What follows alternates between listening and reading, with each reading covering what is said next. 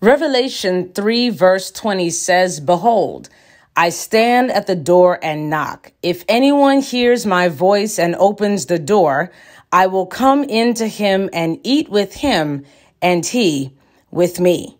What I love about this verse is it brings humanity into scope in such a plain way. Eating.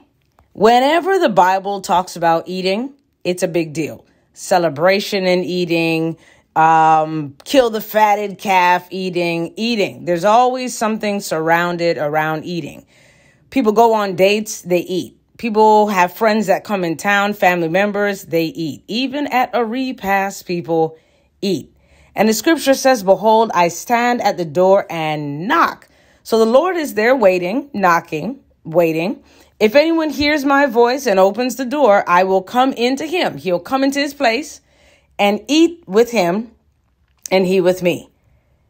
And so there's a mutual connection that takes place when we commune and when we connect with God. It's not just God pouring into us, but we have the opportunity to deposit into the Lord. Now, what an amazing sight that is. Our worship and our praise is depositing into the Lord. Our very communication through prayer is depositing into the Lord. And so, as God is knocking upon our hearts in this new season, remember, it is not just us receiving, but God is also receiving something beautiful from us when we commune with him.